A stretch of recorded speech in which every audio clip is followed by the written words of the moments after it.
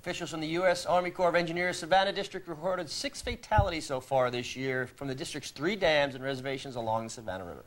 The number of fatalities that people not wearing life jackets is up. More safe water decisions to keep your family safe. And you are joining us, Army Corps Park Ranger Sandy Campbell. Good morning. Good morning. Thank you. 6, that's awfully high, isn't it? 1 is too many. Yeah, well, definitely. So, yeah, it's not a good way to start the recreating summer.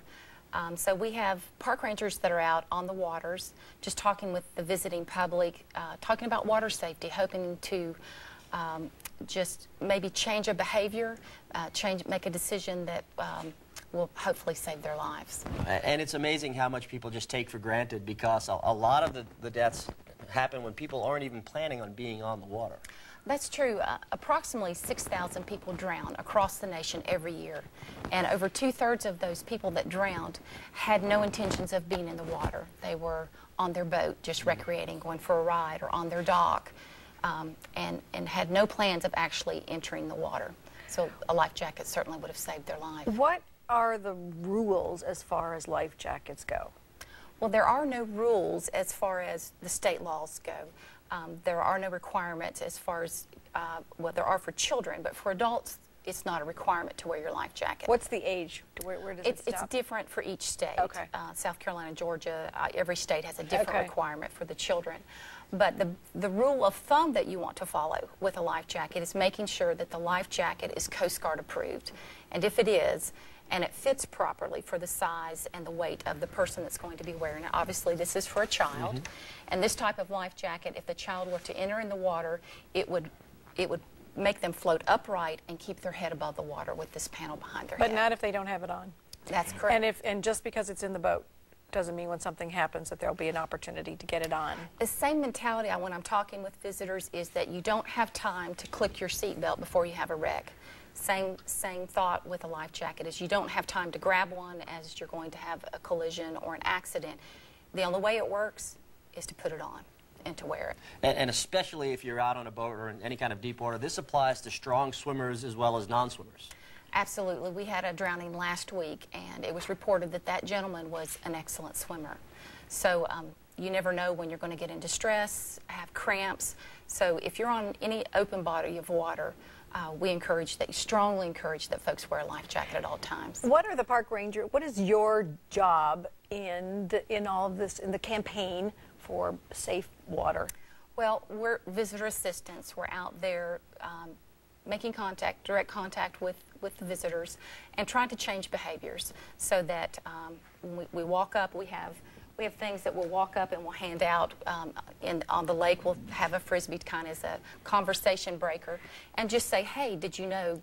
Watch out for drop-offs. Did you know it's that not this lake safe. drops off? Yeah. And a lot of times I'll wear my life jacket. This is actually an inflatable life jacket that if I were to enter the water, it would automatically inflate like an airbag. And I'll have this on, and I said, you know, it doesn't look like your standard life jacket. Right. So they make them very comfortable now, very lightweight. So there's really no excuse not to wear a life jacket. So this is one any adult could wear. That is correct. With this. Okay. Wow. How does that? Is there a sensor on there? There's actually a sensor in here. It's a CO2 cartridge, and if I fall in the water, within 2 seconds it'll deploy, and it blows up, and it'll keep me safe. Now, I mean, you know, don't want to discourage people from having fun around the water, but drinking around the water is also a big issue. They just don't mix. Alcohol and water just do not mix. So if you're usually when there's a fatality, the first thing that we're looking into was alcohol involved, because the alcohol impairs your judgments, and people overestimate their swimming ability or their skills, their boating skills, and it just is usually a deadly combination. So not wearing the life jacket, use of alcohol, lack of sufficient swimming skills, and hypothermia. How does that play in? Well, of course, usually in the winter. Yeah. Men are out fishing, people are out fishing, and they're not thinking, again, they have no intentions of being in the water. And waves come up, high winds, or they trip and fall, or they get dizzy. They've been sitting for a while, they stand up and they go overboard. And hypothermia can take you under very, very quickly.